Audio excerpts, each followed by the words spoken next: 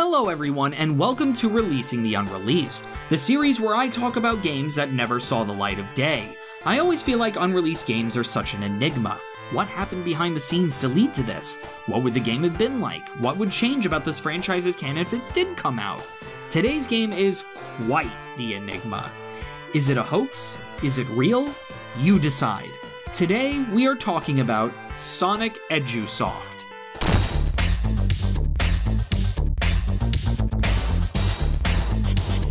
Sonic Edusoft was going to be an educational Sonic game being developed by Tiertex around 1991 for the Sega Master System. Just like games like Sega Sonic Bros, there is a playable ROM that you can download to check the game out for yourself. Unlike Sega Sonic Bros, however, this game is in a less finished state with several gameplay mechanics being completely broken or non-functional. First, there are 15 main levels of the game which all consist of the same basic formula. Each level is a race against a certain badnik to get to the end of the level. What type of badnik you race is dependent on the difficulty the player is playing on, the easiest being a motobug and the hardest being a rabbit. To move Sonic forward through the stages, you must solve certain word problems, math problems, and letter matching puzzles. The faster you solve the problems, the faster you move towards the end of the stage to beat the badnik. This is one of the first instances of this game still being broken. In some of the puzzles where you must match the letters, sometimes the game doesn't give you any matching letters. Also, sometimes giving the right answer will come up as wrong, causing the player to guess what the game is deeming the right answer in that moment. Alongside the main game, there are also 3 playable mini-games as well. These were a departure from the educational aspect of the game and were more so just fun little games for children that were simple enough to comprehend for stupid, stinky little pants shitters. Why do I always gotta make it mean? I love kids. The first minigame is called Balloon. This sees Sonic rolling along a half-pipe trying to pop a balloon as it passes by. In its current state, this game is also broken since the balloon will literally pop whenever it feels like it, whether you hit it or not.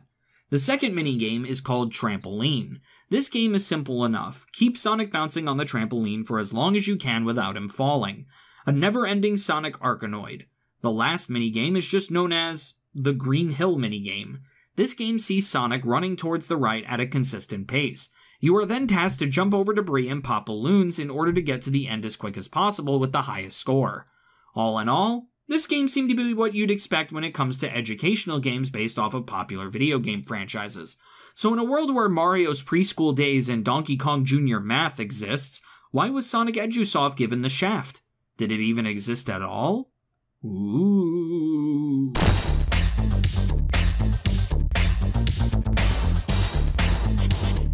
Before we get into why the game was cancelled, I want to start out with a quick little history lesson of how this game was even found out about in the first place. This game received no coverage at all. No magazines talked about it, no showcases at any shows, barely any location tests, nothing. With so little coverage, how was this even found out about in the first place? In 2006, an anonymous user created a Wikipedia page for Sonic Edusoft describing the game. Very quickly, the page was deleted and deemed a hoax in the Sonic community. Later, in 2007, the topic was brought up on the forums of SMS Power, questioning the existence of Sonic Edusoft based on the deleted Wikipedia article. After some deliberation, the message board deemed Sonic Edusoft an elaborate hoax. Then, like the phoenix rising from the ashes of Sonic fanfiction Sonic OCs and other cringe Sonic fans are known for, we were graced by a user simply known as The Programmer. On March 15th, 2007, at 6:55 a.m., the community was shaken. Hello folks, this is no hoax, but it is not a very interesting title. Basically, it was an experiment from 1991 aimed at a much younger audience than even the Genesis Sonic fan back then, hence why it was put onto the Master System. It was really aimed at 5-year-old kids, hence why the gameplay is so simplistic. When pressed on more information, he gave the most information about this game that we've ever gotten. The post is really long, so instead of boring you with the whole thing, I'll just give you the highlights. Yes, I can provide a few more details, but I don't want to go into too much detail due to a conflict of interest. I do want to see this title recorded amongst the history of Sonic though, so sooner or later I will tell all. Yes, I have a ROM. No, I don't think I have the source code. I can take some more screenshots at some point. In fact, if I can find them, I know I have a number of screenshots already somewhere. The game was developed at Tiertex, When I started there, Sonic was all the rage. As I recall it, it had been released earlier the same year. I'm not sure where the concept of it came from. It was either one of two people, but Sega knew of the existence of the title, there was no doubt about that. They were interested in the title, but I can't be sure what their motives were. It may have been related to the Pico machine that came out. The title is likely to have been the third title using Sonic to have been in development, not the second as people have claimed. Why do I say this?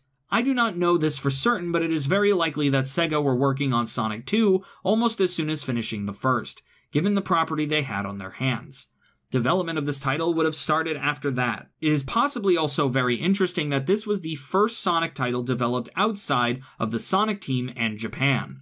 That speaks volumes about the relationship between Sega and US Gold and US Gold and Tiertex, which was very strong. The minigames were single-button press affairs, really designed for kids. In fact, the game was focus tested at a primary school in Didsbury, Manchester. It was quite well received, but then again, if I was 5 years old, I'd probably enjoy playing with Sonic more than anything else. I say it is of no interest, but of course it does have its place in the history of Sonic. It is an unofficial or unlicensed game? It's hard to say. It's not a fan game, definitely, but it was officially allowed to be developed, just not approved for publishing. The usage of Sonic was never licensed, not that it may have needed to be if Sega published it. As far as being a licensed Master System game goes, if it wasn't approved, it was never a licensed ROM. You could say it was the first unofficially unlicensed game. In the future, I will likely put up a webpage about this title, giving the full story, but presently I cannot do it for reasons I cannot explain. Yes, I swear I cut a significant chunk of this post out. It was that long.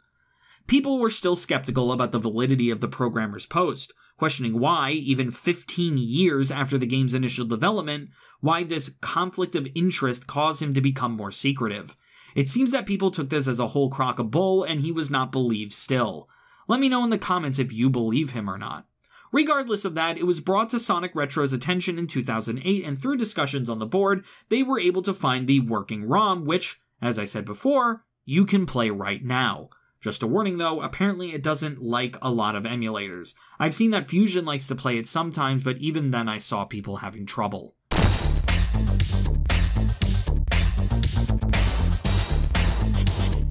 Of course, Sonic Edusoft probably wouldn't have had a huge impact on Sonic canon were it to have come out, but there is one aspect of this game that I've noticed that I really haven't seen discussed anywhere else. It seems that Sonic Edusoft's structure is very similar to that of an educational Sonic game that did come out on the PC, Sonic Schoolhouse. Sonic Schoolhouse is a first-person educational puzzle game that came out in 1996 exclusively for PC. This game would see you being guided by Sonic to complete word challenges, answer questions, and answer math problems which would award you with keys, Sonic tokens, and bus tokens. Much like how Sonic Edusoft had the educational levels and then fun little mini-games outside of the educational stuff, this game had much of the same. You could use your Sonic tokens to go into the backyard of the schoolhouse and play a matching game or collect all of the rings while avoiding Robotnik. Using the bus tokens let you go on a field trip where Sonic drives like he's on the fucking Autobahn. Then you get to watch a short educational video about certain animals. Riveting. Where's my Steam re-release of this game, Sega? The fans are clamoring for it, and by the fans, I mean only me. That concludes today's episode of Releasing the Unreleased. What did you guys think of Sonic Edusoft? Put your thoughts in the comments below and let's discuss. I love reading your guys' comments, and if I heart your comment, that means I read it. Don't forget to tune in tomorrow, Wednesday, and Thursday in order to catch our live streams. Also, tune in on Friday for a review of Kirby's Return to Dreamland Deluxe. Let's give a special shout out to our channel members, Andrew Retro Games and FBear05, for being the most well-esteemed guests of them all. If you want to get a special shout out in every video, make sure you click the join button to become a channel member, and you'll be able to see these videos as soon as I'm done with them, as opposed to the regularly scheduled times. We also have our merch store in the description below where we got some nifty shirts, mugs, and stickers in order to power up your gameplay experiences. Still having trouble with the Master King Coco trial? I beat it drinking from one of our mugs. Checkmate. With that, I bid you, our well-esteemed guests, adieu.